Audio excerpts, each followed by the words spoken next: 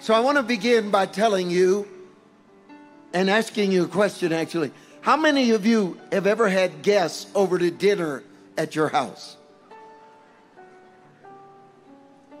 Do you ever notice that you'll have a meal, you'll have dessert, you'll hang out for hours, and then it's time for your friends to go home?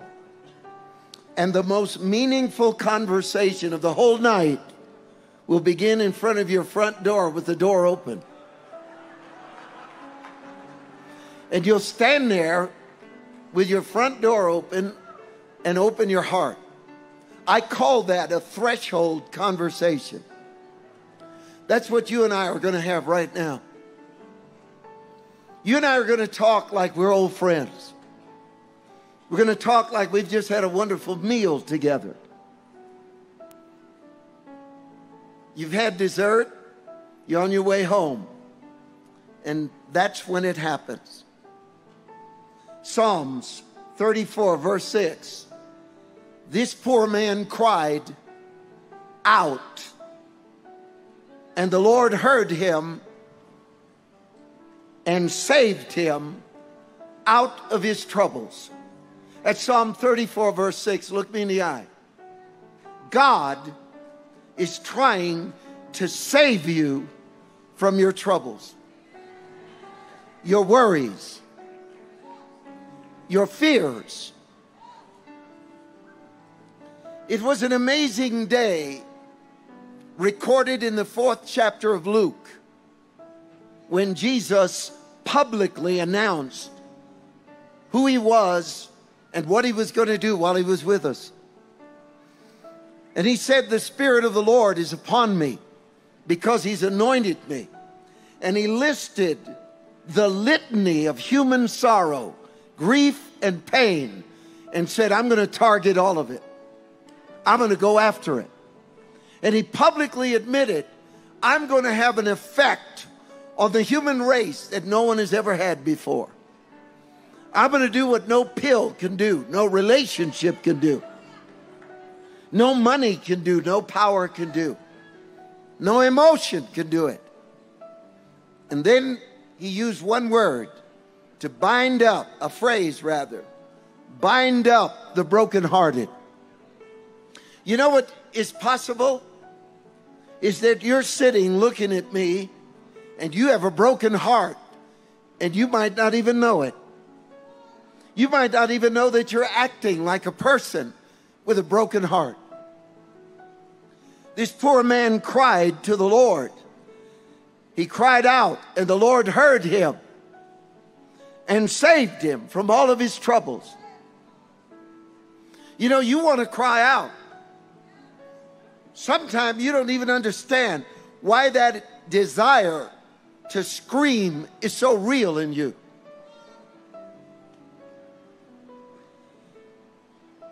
So here is the story of Jacob. And to understand Jacob, that his name in modern terms would mean con artist. He's a con artist. Let me tell you about the con artist.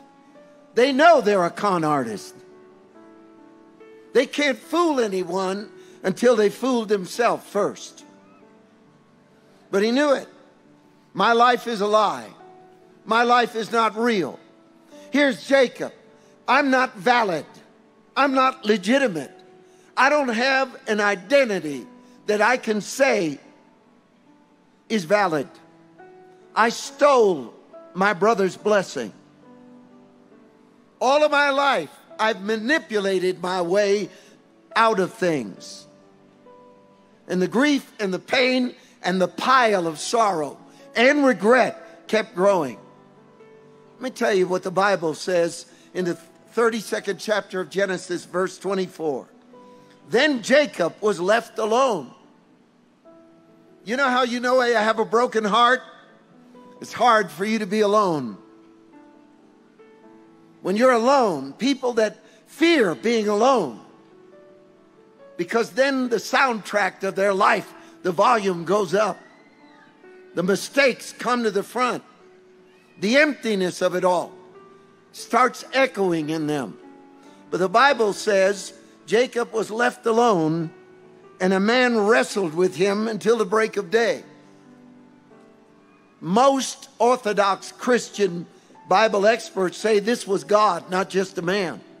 God showed up. You know, it is strange how people act when God shows up. When God shows up, you turn into a child. When God shows up, you're ready to confess, and you don't want to even admit you're wrong. And there you are in front of God saying, God, I've done it wrong. I've lived wrong. I've been wrong. And the Bible says that he grabbed God. You don't know what's in you. You don't understand the explosive potential of the need for a heart to confess. The need to confess can become overwhelming, overpowering. And in an instant, here you are with the emptiness of your life, and the fullness of God is standing in front of you. Everything you've ever wanted is right there.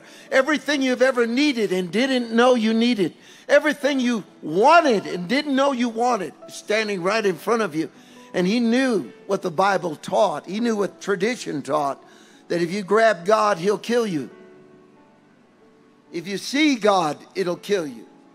But he didn't care. He grabbed and began wrestling.